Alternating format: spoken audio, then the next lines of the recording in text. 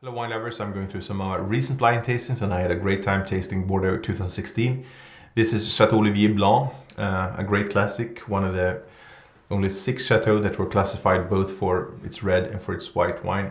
And over the last years, of course, the chateau has been continuing to improve, and I think this is a very, very fine example of modern white Bordeaux, showing lovely purity, very perfumed with plenty of floral notes. There's this sweet citrus, confit de citron with some tropical notes like fresh pineapple, some honey, wax with that grassy or herbal spiciness.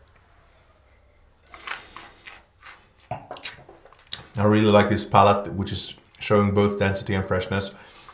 There's these ripe citrus and lemongrass flavors with slight fattiness, like beeswax, honey, fresh butter, but really nicely tight on the finish with very long, bright acidity. Keeps lingering on the palate. So one of the finest examples of white wines in 2016 in Bordeaux.